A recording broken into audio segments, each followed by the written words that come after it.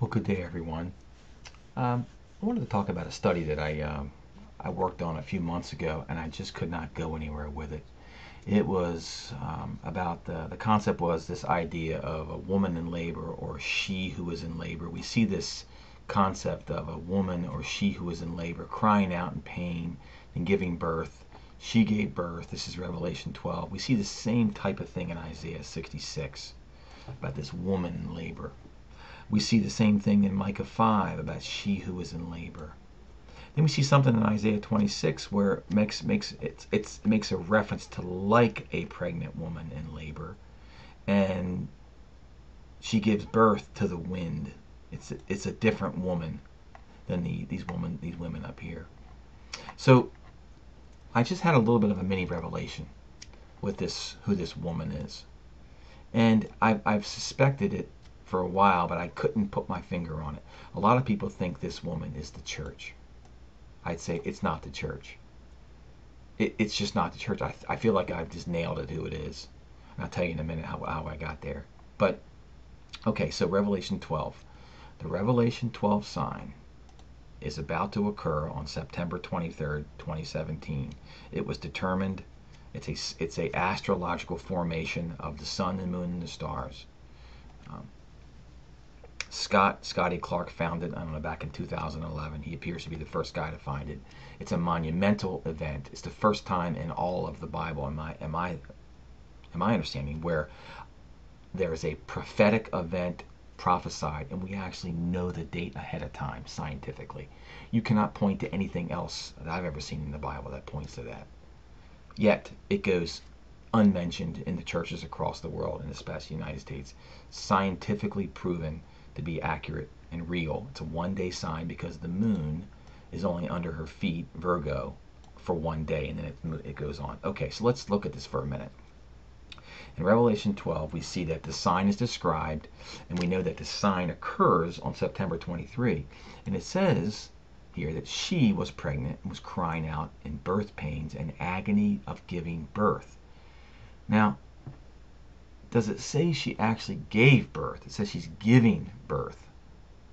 But down here later it says she gave birth to a male child who was to rule the nations with a rod of iron, but her child was caught up, raptured, up to God and to his throne. Now we know that there's a group of 144,000 in Revelation 14 that are standing before the throne, and they're there.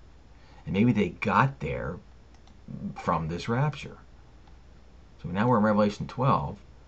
There's a rapture, literally caught up, rapture, up to God, to his throne. Revelation 14. And then the woman fled into the wilderness. Okay. So who was this woman? I think I know who the woman is, but let's continue on here for a minute. So Isaiah 66 has a little bit different take. It says before she was in labor. Now, is it the same she? We think it is. Before she was in labor, she gave birth. Before her pain came, she delivered a son. We think that's the man-child. Who has heard of such a thing? Who has seen such a thing? Shall a land be born in a day? Shall a nation be brought forth in one moment? For as soon as Zion was in labor, Zion is the she, at least in Isaiah 66. She brought forth her children, who are the sons of Zion, who I can show are the tribe of Ephraim, and they're worth their weight in gold. Right here. The precious sons of Zion are worth their weight in gold. They are regarded as earthen pots, the work of the potter's hands. The Apostle Paul speaks about how God is the potter, and the faithful believers are the clay in his hands, who seem to be the precious sons of Zion. And where do we get the sons of Zion from? We get it right here. For I have bent Judah as my bow. I have made Ephraim its arrows. I will stir up your sons, O Zion, against your sons of Greece. Okay, so Ephraim are the arrows that are in the quiver of the Lord. They are the sons of Zion. We get that connection there. And we hear that when she gives labor, when this Isaiah 66, verse 7 woman is in labor, she gives birth to the sons of Zion, her children. Okay, so is that the same child that's here?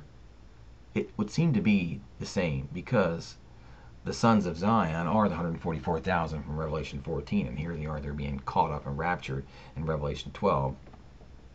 So let's look at this before she was in labor. If we go and look at Stellarium, we see on September 23rd, Jupiter appears to be outside of the womb. If you want to say this is the womb, now this is speculation now. There's no rock solid determination here. This appears to be this womb, this four-sided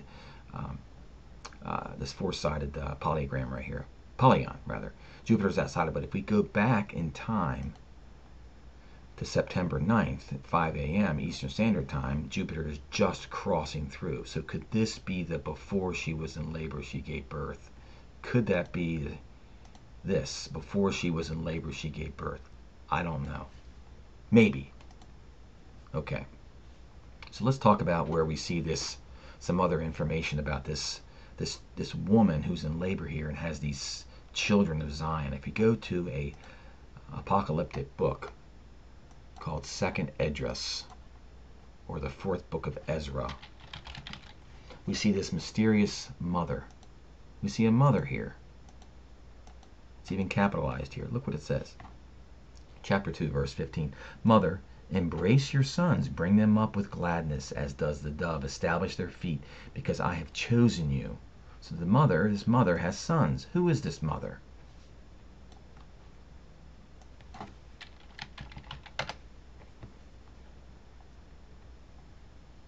Take again your full number, O Zion, and conclude the list of your people who are clothed in white, who have fulfilled their Lord. The number of your children whom you desired is full. You see, so there's a number, 144,000 in number, O Zion. So this mother is Zion. Zion is the mother. The city Zion is the mother. Kind of like the New Jerusalem is the bride. From Revelation, I think, 21. The number of your children whom you desired is full. Beseech the Lord power, the power of your people who have been called from the beginning, made holy. So this group has been called from the beginning. Remember, Paul tells us that that these guys were co-heirs with Christ, and before they were called before the foundation of the world. I, Ezra, saw on Mount Zion a great multitude, which I could not number. That's 144,000 probably. And they were all praising with songs. They're singing that new song. In their midst was a young man of great stature, taller than all the others, and on his head, and on the head of each of them he placed a crown. But he was more exalted than they, and I was held spellbound. I said, who are these? These are they who have put off mortal clothing and have put on the immortal, and they have confessed the name. Now they are being crowned and receive their palms. They're receiving their crowns, I guess. See, these palms would go on your head. Who is the man who places the crowns on their heads and palms in their hands? He is the Son of God, whom they confessed to the world.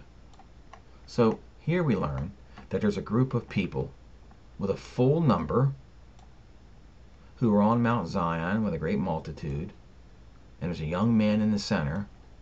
Who could that young man be? Could it be this guy in the center?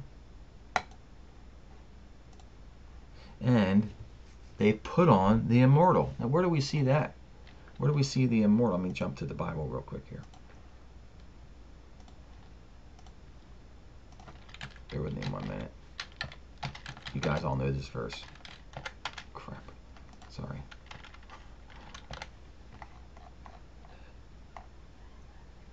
Okay. I tell you this, brothers, flesh and blood cannot inherit the kingdom of God, nor does the perishable inherit the imperishable. Behold, this is Paul speaking, I tell you a mystery. We shall all not sleep, but we shall be changed in a moment, the twinkling of an eye, the last trumpet. For the trumpet will sound, and the dead will be raised imperishable, and we shall be changed. So there's dead that are going to be raised imperishable. There's people like maybe we that are still alive. We shall be changed. For this perishable must put on imperishable, and the mortal body must put on immortality. So that appears to be some. Paul wrote this, in 50 A.D. This thing was written, this Second Esdras. We don't know when. It could have been 200 B.C. I don't know. But it speaks of this mother. Mother, embrace your sons, bring them up in gladness. I will raise them up from the dead places and bring them out of their tombs, because I recognize my name. So the name is written on them. Do not fear, mother of sons, for I have chosen you, says the Lord. So this mother who delivers these sons is Zion from here. This has to be Zion right there. That's Zion. Your children are Zion. So to me, that's who it is. The question is, when? Now this caught up, on my timeline, this caught up is at the end of the 40 days. So the catching away is not on September 23rd. At least these folks have to go, and they're going to be harvest workers. They're 144,000. Okay, so I have a couple more verses to talk about this woman who's in labor. So Micah chapter 5, if you read Micah chapter 5, it speaks of a king that's going to come from the everlasting, who we know is Jesus. And it says this, it says, therefore he, this king, from the everlasting, shall give them, I would say that's the Jews, up until the time when she who is in labor has given birth. That's the birth of the sons of Zion. Then the rest of Jesus' brothers, doesn't say that in the prophecy, but the rest of his brothers shall return to the people of Israel. So the Jews, tribe of Judah, shall return to the people of Israel. And we know this. We see this happens in Ezekiel 37 with the 2 sticks. Okay, I already talked about Isaiah 26. This is where there's these people that are like a woman, pregnant woman, and they writhed, and they were in pain. They were pregnant, and they gave birth to the wind. They had no deliverance in the earth. They had no fruit. Okay. I've talked about Jeremiah 31 before. Jeremiah 31 is the first fruits reunion at the height of Mount Zion, and look who's there. Pregnant women. They weren't here to go through the 3 days of darkness. And she who was in labor, that seems to be this Mother Zion type thing. I even put it right here, the sons of Zion, birthed by Mother Zion, the new city Jerusalem. A great company shall return there to heavenly Mount Zion. With weeping they shall come, with pleas of mercy I will lead them back. And it says, and Ephraim is my firstborn. See, Ephraim's right there, 144,000, they're there too. Okay guys, I've went through what I really wanted to go through. I wanted to talk about, the purpose of this video was to talk about the Revelation 12 sign, just a little bit, in this early birth that's going to occur. So the folks who may be part of this early birth, we're greatly anticipating when that might be. And, you know, September 9th, I'm not saying that's the date, I don't know. I'm just saying if this appears to be the womb, then Jupiter is going to be birthed on that date. So with that, guys, I don't have any more. Go and read this second Esdras and read more about Mount Zion and these sons, which is an incredible thing to consider. And with that, you can download my study. And with that, have a good evening, and God bless you.